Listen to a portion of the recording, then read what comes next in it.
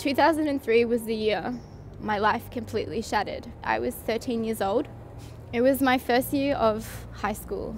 I was being badly bullied by a group of girls who I had barely known, and I had let a male teacher know my concerns. The group of girls that were bullying me had approached me during lunch period just before PE class. And I got really upset and I said, I don't want to play PE, I'm feeling really unwell, I really want to go home. And the teacher sort of said, no, there's something else going on, what's wrong, you can talk to me, you can trust me. And he told me I could sit out and that he would sit with me.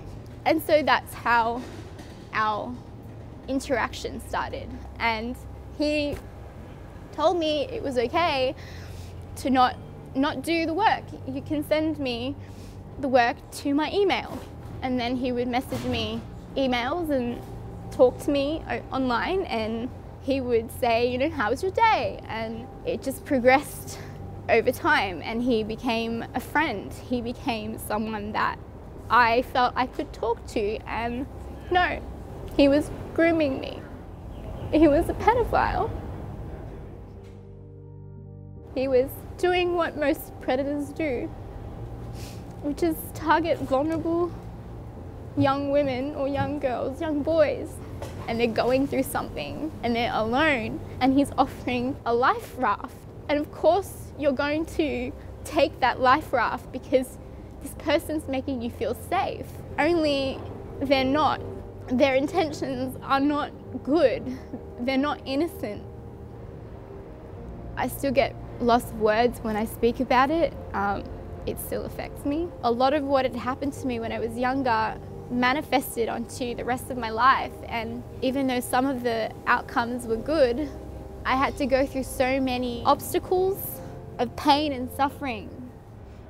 After I left school, for so long I felt I needed to hide what had happened to me and desperately tried to forget the girl who was known as the pedophile girl.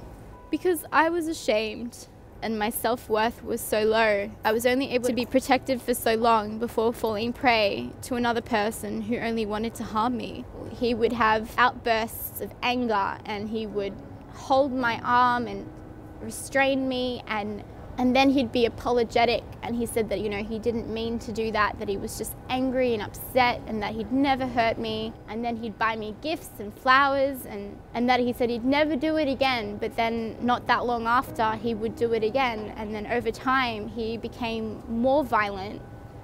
I was in that relationship for 2.5 years. Because of what had happened to me, I allowed him to treat me that way because I didn't feel like I deserved any better.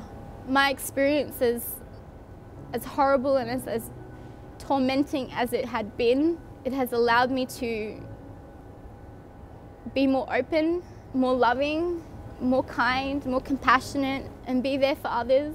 It's given me more hope because I know that you can come out of a dark place and find light again, and you just have to keep pushing through to get to that little speck of light, because the more closer you get, the more the light will shine and open up. And at that end of that tunnel, there are people there that want to help you and want to support you and get you through that hard time.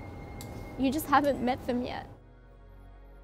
If things didn't play out the way they did, or if I hadn't experienced this, would I be as compassionate as I am now? Would I have chosen a degree within the community? Would I have chosen a completely different path to follow?